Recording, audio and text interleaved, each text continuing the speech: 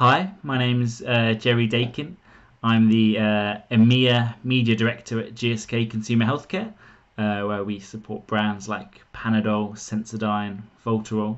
And I also am part of the WFA Global Media Council and the Diversity and Inclusion Board. And I'm here today to talk a bit about what we can do to improve our media and improve our marketing as we go into the year ahead. And obviously, this is a very strange time.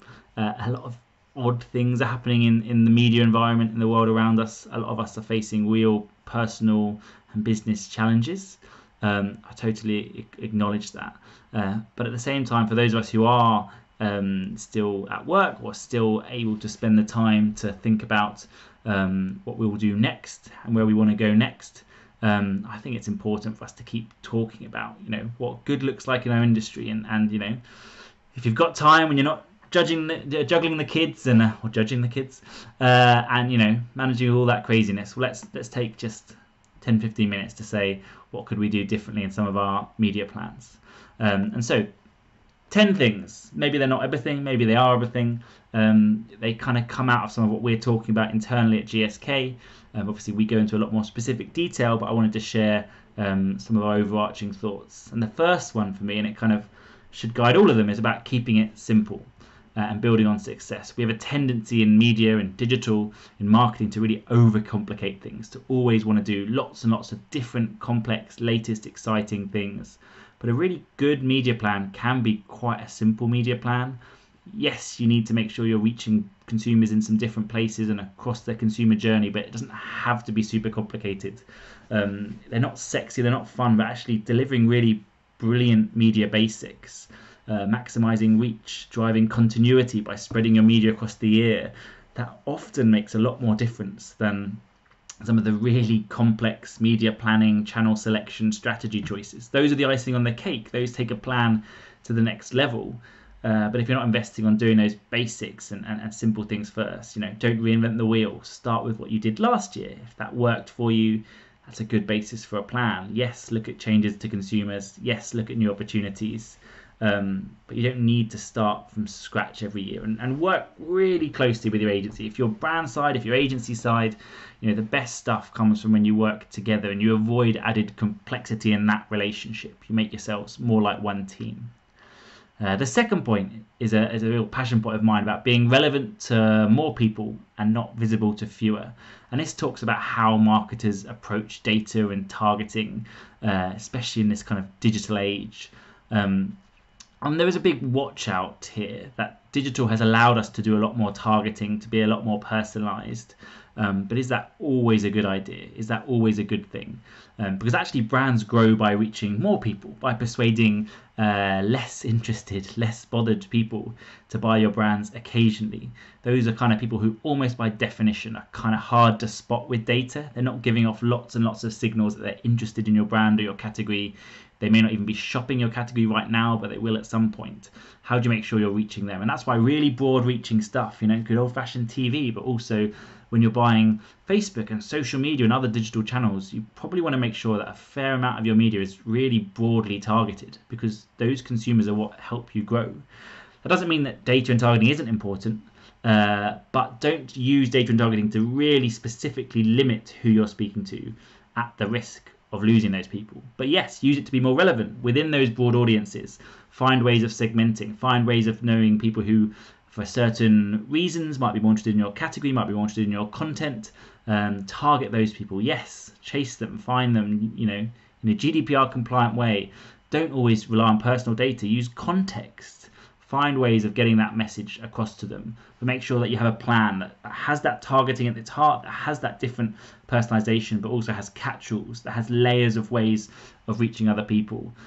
Because if you chase data too much, you'll actually find it hinders what you're doing in marketing, and it doesn't leverage any of its promise. It hurts us.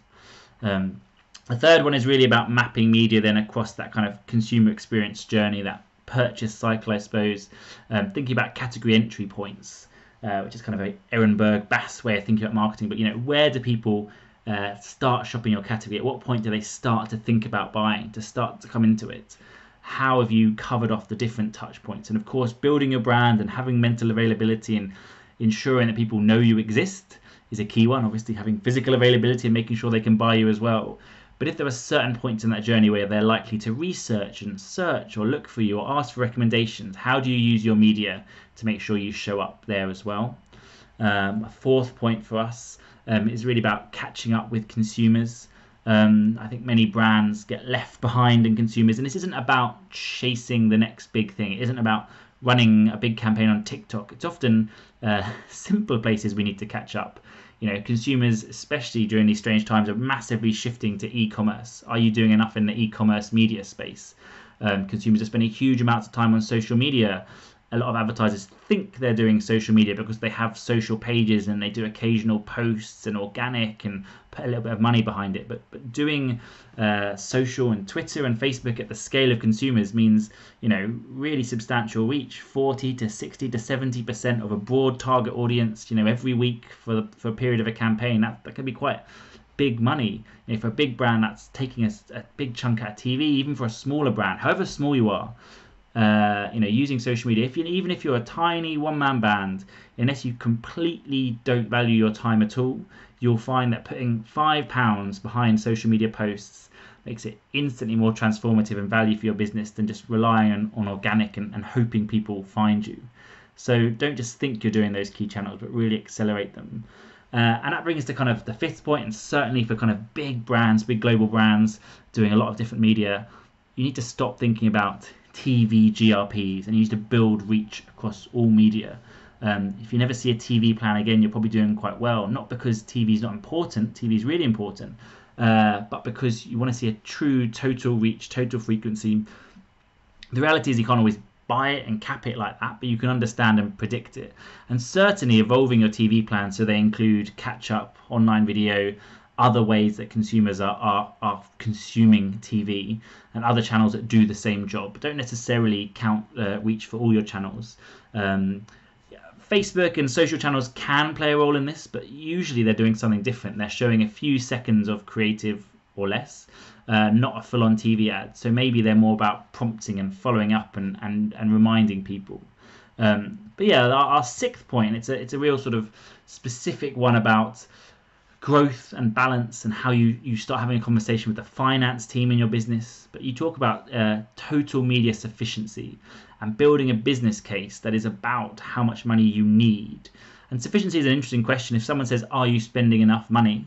It's quite hard to answer. It depends what they mean. Are you spending enough money to maximize sales, to maximize profit, to maximize growth? They can be quite different things, because the amount of money you might want to spend to maximize growth might mean less profit, less ROI. It depends what your business ambition is. But if you're trying to grow fast, then you need to spend more. And I think having a serious grown-up conversation with your finance team about how much we should be spending, not just assuming that you're using last year's budgets, but really looking at what your business goals and how can media help drive that, helps elevate the role media can have within your business. Then beyond that, think long term. It's the seventh point, think long term. It's really, the classic works of Binet and Field, the long and the short of it, balancing long and short term. Increasingly, especially with digital and hyper-targeted media, we look very much at that short term, that conversion, that what did we sell this month? But really, we know that's about 40% of what marketing's supposed to be delivering. And this 60% is about long-term brand building and really building brands for the long term. How a lot of that is to do with the content that you make, because you can build brands on many different channels. But certainly your media decisions have a part in that. And definitely your measurement decisions, how you shift your business so it isn't just measuring short-term efficiencies or sales, but truly brand tracking, tying those softer metrics back to harder metrics so that you can invest in building a brand. We know over time building a brand delivers more for your business than just continually driving short-term sales. I'm really passionate about partnerships. The partnership with the agency is certainly one of them for me as a brand marketer, but our partnership with media owners, whether that's the big global monsters of Facebook and Google, whether that's specific local partnerships, creative content partnerships, really good stuff comes in media from partnerships. You've got to approach that in the right way.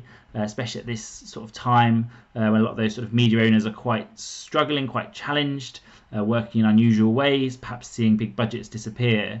You've got to be really fair and really collaborative with those people. Don't just send out lots of kind of hypothetical briefs that don't really exist to make people do lots of extra work. Identify media owners you're seriously thinking about working with them. Try and work out how you can truly partner with them. And yeah, work in new, more interesting ways. A lot of the most exciting stuff we do in media comes from that. I think as a sort of an extension of partners, it's really interesting to think about experts and influencers. Who are the kind of the key voices in your industry? Maybe they're not a person, maybe they're a website, like a tech reviews website. Maybe they are people, maybe they are the classic influencer person at home filming videos talking about stuff. Maybe they're a different kind of creator making content that your brand could use. But approach that sensibly. Use good audience insights to identify those people, work with them without getting carried away by the magic of influence. It works kind of like other media. They make content and they get it to an audience. And probably if you want it to be really impactful, you'll want to use media to expand it to the exact audience you want, rather than just hoping and relying that they talk to those people for you. So approach it in a grown-up way. And 10th and finally, be really conscious about your media investment and invest in quality across all your media choices. And I think historically companies do this better in traditional media. We pay attention to kind of where our TV ads are, what channel they're on, where in the break they are. But in some cases in digital, people have paid less attention. And there's the sort of the bad side of that about ad fraud, hate speech, the bad stuff of programmatic, brand safety. A lot has been done to try and deal with that. But I think it's more than just avoiding the bad stuff. It's about chasing the quality. Do you want your advertising to fund good journalism, high quality entertaining content, diverse media titles? Or do you want it to fund celebrity plastic surgery slideshows? Where do you want your brands to show up? What do you want to keep on existing? And quality can cost more. And when we're just chasing a price or a CPM, sometimes we erode quality. And I'd really challenge you in your business to stop and look at, is it worth paying more for more quality? Because I've worked at a few different businesses, and every time you've asked that question, the answer is yes. It is worth paying for more attention, paying for more premium spaces, paying to be surrounded by high quality news and information. And there's obviously a scale and a spectrum, and there's very, very premium placements that are only right for some situations, but really look at that. And consider kind of the diversity and inclusion. I think a lot of us have brands and companies that want to be doing the right thing. We maybe even talk about lofty purposes. And then sometimes in our media decisions, we forget all of that. Well, how do you make sure that, yes, you're avoiding the bad stuff, but you're not accidentally blocking minority voices, that you are funding and continuing to support those kind of titles? So yeah, 10 things that I'm thinking about, we're thinking about in media. I think it would be worth us all thinking about. It's not exhaustive, but if you do some of those things, I think you'll find that you have better media plans and better approaches to reaching consumers. And of course you can elevate it with clever connections planning and more creativity and all that, but none of that's worth doing unless you're doing that really important foundation. So thanks for listening. Hope we get to meet and speak again some other time. Connect with me on Twitter or LinkedIn, Jerry Daykin, if you want to follow this up. I'm always happy to talk.